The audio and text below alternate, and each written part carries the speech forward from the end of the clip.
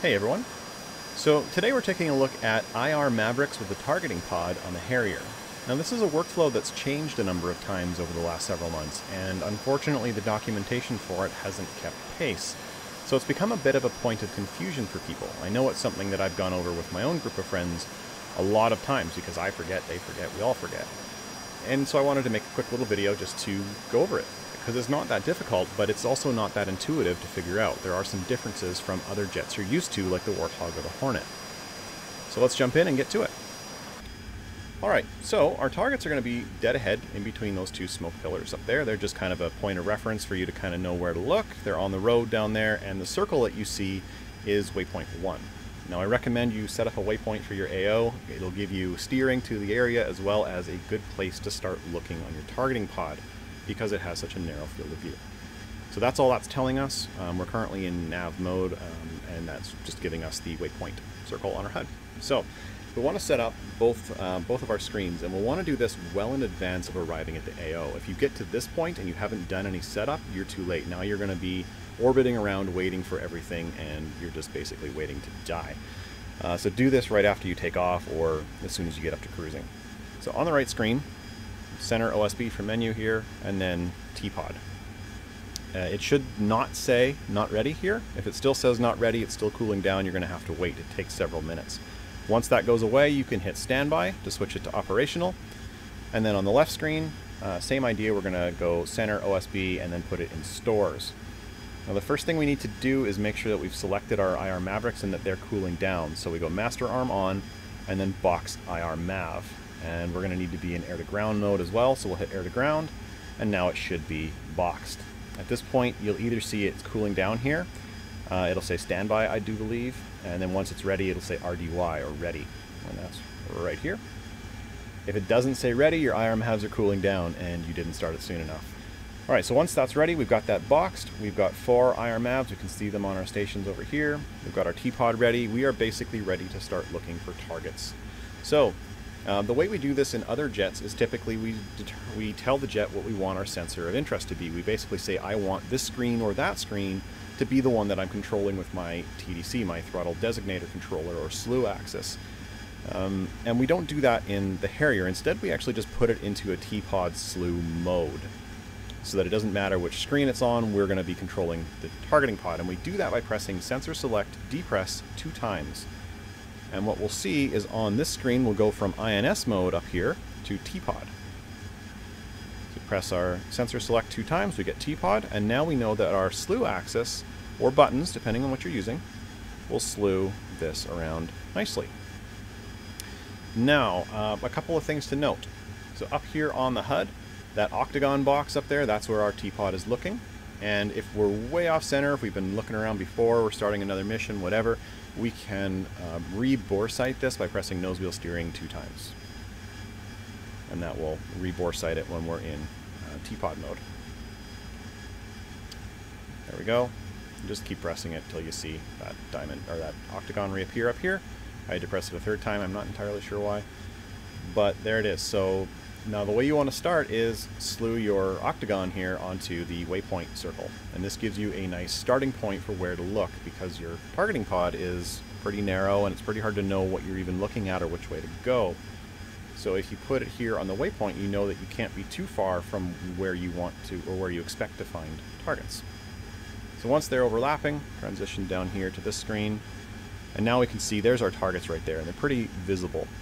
But to zoom in, you can map buttons like I've done to the zoom OSBs here. We can zoom in. So now all we need to do is designate this and say this is the target that I have selected to die, and we do that by pressing TDC depress once. And now we'll see TPOD des down here. We've designated something using the targeting pod. On our HUD, we'll get distance information 6.2 to the target. And then on our left screen, we'll be able to uncage our Maverick. So we can do that, press cage uncage, and there goes our Maverick. Now we're still in TPOD mode, and this is what I mean about not selecting a screen to control. You're selecting a sensor. And we're still in TPOD mode, so if we try to slew, we're going to slew around the TPOD. What's interesting about that is that the Maverick Seeker head is slave to it. So as we move the TPOD around, you can see on the right screen it's moving, the Maverick Seeker head will follow it. Now if we actually want to use the Maverick, we have to get out of TPOD mode and into IR Maverick mode. So to get out of TPOD mode, it's the exact same way we got in. It's sensor select depress 2 times. And that puts us back to INS mode.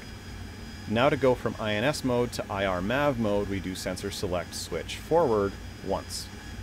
And that switches the screen up here to IR Mav. Now we're in control of just the IR Maverick. And if we slew around again, the TPOD stays put, but the IR Maverick sensor is moving. And whenever it sees contrast, it will automatically snap to it. If it doesn't, like right after you uncage it, you can press TDC depress, the same thing you use to designate the target, and it will lock in if it can. Our range from the target is visible on the HUD, about 6.2. You can probably get a lock up to 8 nautical miles-ish, depending on what conditions are like. I typically try to start this flow somewhere between 10 to 15 nautical miles away so that I'm ready and that I can pick up a lock from maximum range. We'll talk about why in a second.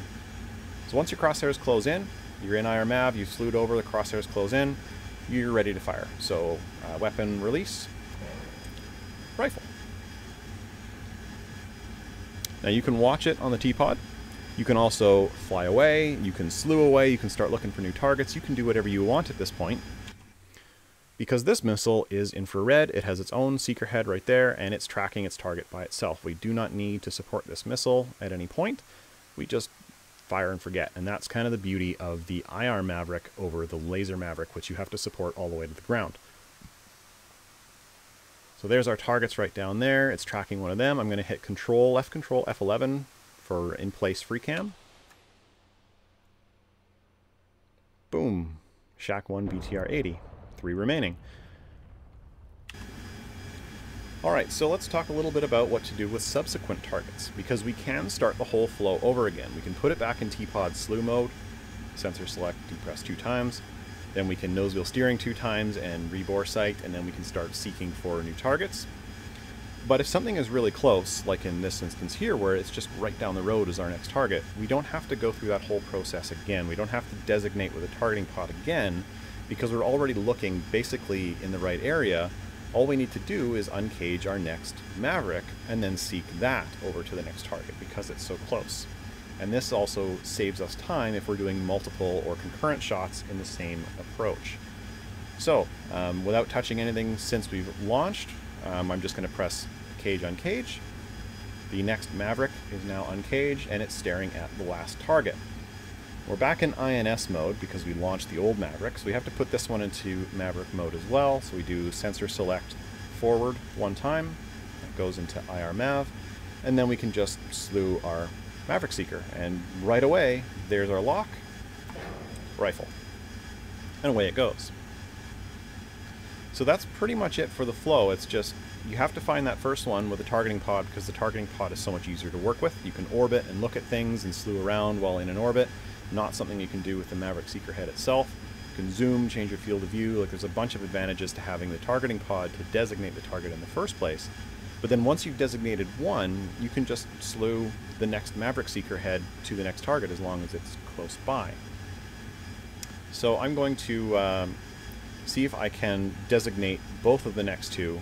I'm going to fly away, put a little bit of distance on, and then see if I can do an approach and take out the remaining 2 BTRs in one go.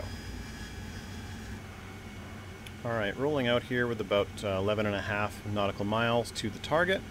We're going to go through the whole flow here. So, put ourselves in TDC slew mode, sensor select depress 2 times.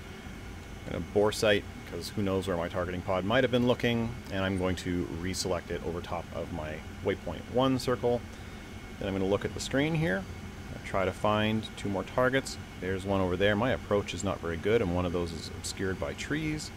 But I just select that right there, designate it, get myself out of TPOD mode, uncage the Maverick, sensor select forward to IR Mav mode, TDC depress to lock it on, rifle, and then I'm going to come right and see if I can find the other one, because it's now hidden behind the trees. So while that Maverick is flying, we don't need to do anything with the T-Pod. I don't need to even point it there. I could look away or whatever, and that would be fine. We'll turn back in.